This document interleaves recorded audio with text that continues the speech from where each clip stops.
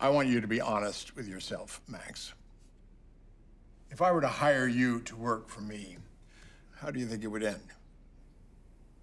Not well. I agree. Still, I want to offer you a job. I'm thinking $60,000 a month. 60 grand a month? For what? To go out and find opportunity. Make a mark for yourself. You want me gone? You cause your mother anguish, Max. And I will not have it. So what am I then? A bad investment? I didn't get where I am making bad investments. Is that what I'm worth, Richard? $60,000 a month? I'm offering you an opportunity. I want a year's salary up front.